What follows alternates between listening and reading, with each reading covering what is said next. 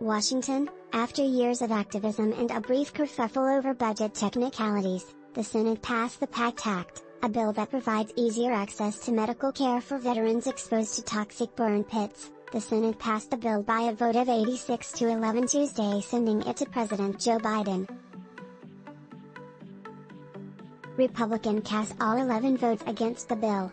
This Senate is going to pass the most significant expansion of veteran health care benefits in generations, said Senate Majority Leader Chuck Schumer, DNY, on the Senate floor before the vote. This is a very good day, a long-awaited day, a day that should have happened long ago.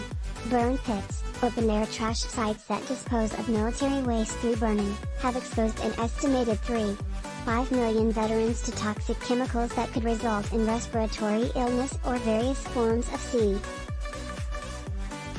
Veterans who have illnesses from being exposed to burn pits are frequently denied disability benefits and medical care due to lack of concrete evidence directly linking burn pits with illness.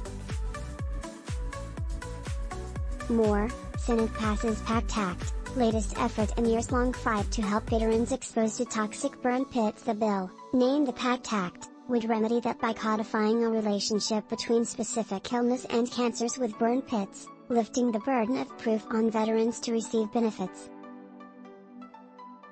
With that direct link established, the bill will provide much easier access to health care and disability benefits to the estimated 3.5 million exposed veterans who had to previously argue with the Department of Veterans Affairs about their illnesses.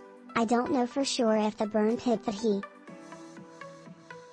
While research is still being conducted to establish a direct correlation between burn pits and illness, activists and Biden have both said action is needed now instead of waiting. Visiting a Veterans Affairs clinic in Fort Worth, Texas, in March, Biden emphasized the importance of some form of legislation on burn pits.